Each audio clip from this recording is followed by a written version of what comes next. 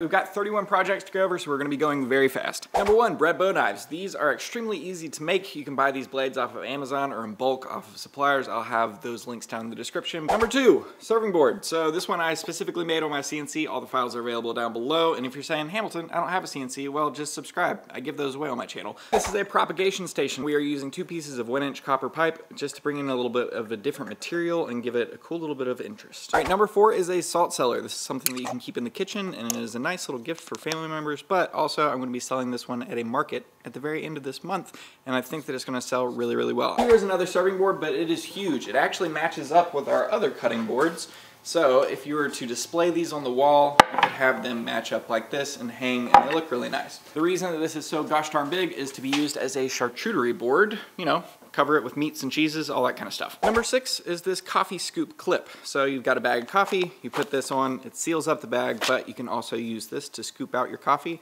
to put into your coffee maker. Number 7 is topo coasters. So these are topographical reliefs that have been carved into these walnut coasters.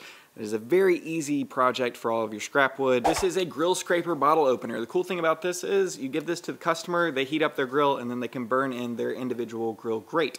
But it also opens up bottles. I sell these locally for $20 a piece, and I only have like $2 of material in it. Number 9 is this wooden whisk, and this is a very simple project. It's mainly meant to be used for beating up eggs, that kind of stuff, but it'll look nice in the kitchen. Number 10 is the apple spike bird feeder station. So this one is actually made out of polycarbonate to make it a little bit more durable in the outdoors, but essentially you take an old apple, you spike it on there, leave it outside, birds, squirrels, whatever end up getting at it. Number 11 is votive candle holders, otherwise known as tea light logs. You can get a Forstner bit, cut all these out.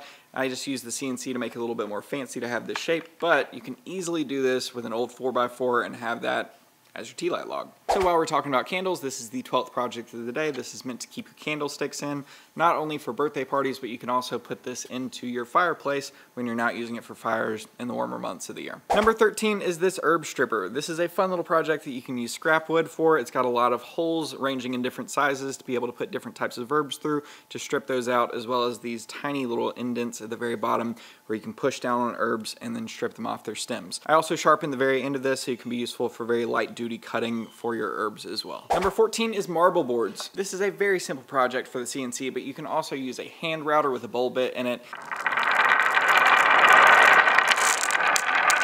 Number 15 are these tiny little stacking men. You can batch a ton of these out if you've got a CNC machine. I would not recommend to do this by hand because it can be quite tedious. Number 16 is a dice bowl tray. So this is my take on the dice tray, and it's just circular. So you have your dice held at the very rim at the top, and then you can roll them in the middle. So if you're not into tabletop role-playing games, this can obviously be used as a catch-all tray as well. So number 17 is a ring box or engagement box. So it just uses this little brass barrel hinge right here, and that hinge helps things clasp together. As you can see, it is very slim and low profile, so this can just slide in your pocket for the big day.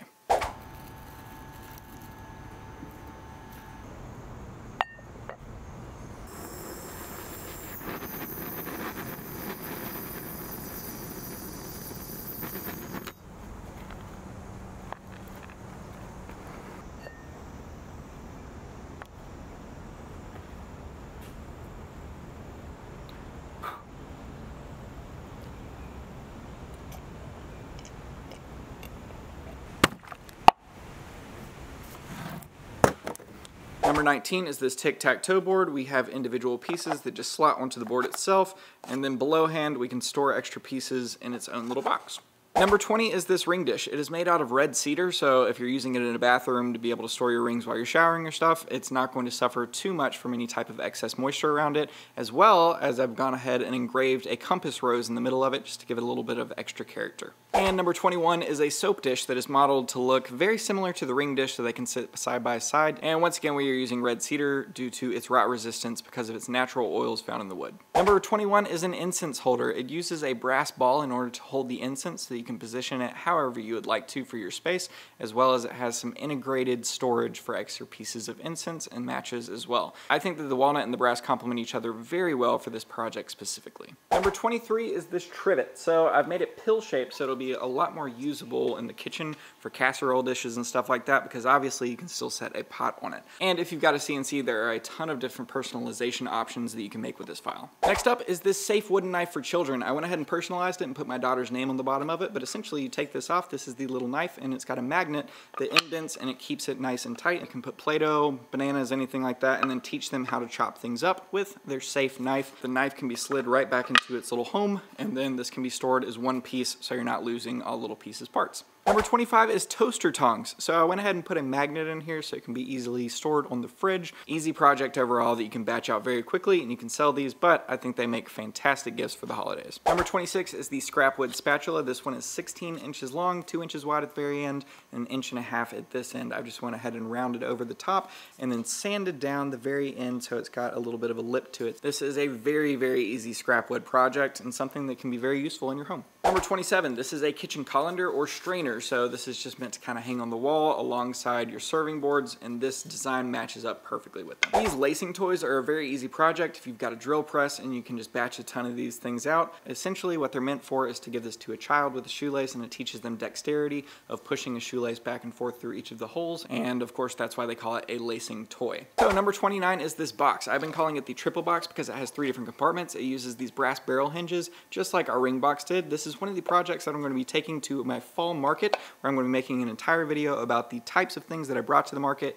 and if I made any money at all. Number 30 is this toy bow and arrow. I'm using 3/4 inch plywood, I'm using a 1/4 inch dowel for the arrow itself, and then these little tiny felt balls to tip the end to make them a little bit more kid safe. They're a ton of fun and very easy to make. This is one of the projects that I'm going to be bringing to the fall market at the very end of this month, where I'm going to be making a full breakdown video on that entire process. Last but not least, this is the magnetic bottle opener. I'm using a bottle opener insert as well as these magnets on the side to be able to keep it on a fridge, and then the very front of it I hand stamped this brass coin of a little Yeti on there just to give it a little bit more of a personalization touch to it. All the files are available down in the description below to a link to my Etsy. Thanks for watching. Bye.